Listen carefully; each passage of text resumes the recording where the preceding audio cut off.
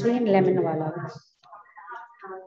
I request Nisreen Lemonwala to please start her performance.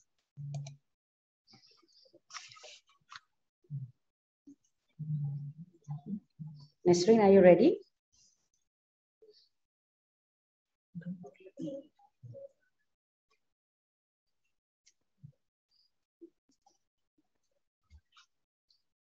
Nisreen, we can't hear you.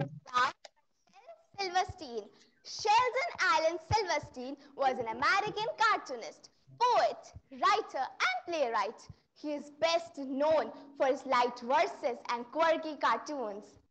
Clooney the Clown is ironic in itself.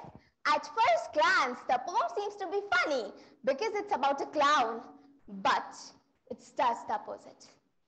I'll tell you a story of Clooney the Clown who worked in a circus that came through town. His shoes were too big and hat too small, but he just wasn't funny at all. He had a trombone to play loud, silly tunes. He had a green dog and thousands of balloons. He was floppy and sloppy and skinny and tall, but he just wasn't funny at all. And every time he did a trick, everyone felt a little sick. And every time he told a joke, folks sighed as if their hearts were broke. And every time he lost a shoe, everyone looked awfully blue. And every time he stood on his head, everyone screamed, "Go back to bed." And every time he made a leap, everybody fell asleep. And every time he ate his tie, everyone began to cry. And Clooney could not make any money, simply because he was not funny. And one day he said, "I'll tell this town how it feels to be an unfunny clown."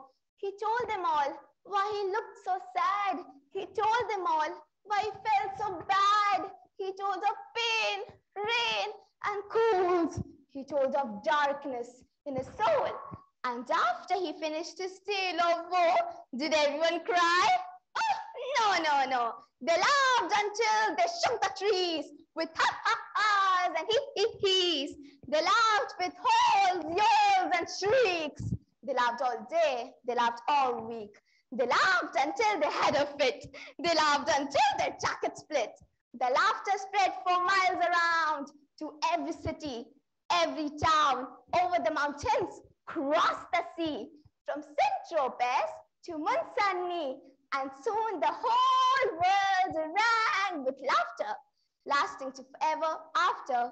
While Clooney stood in a circus tent with his head drooped low and shoulders bent, and he said, "That's not what I meant. I am funny just by accident." While the whole world laughed outside, Clooney the Clown sat down and cried. Thank you. Oh, Nisreen, that was a superb performance. Listening to you was truly a treat. I'm sure not only the judges, but all the audience have enjoyed seeing you. All the best.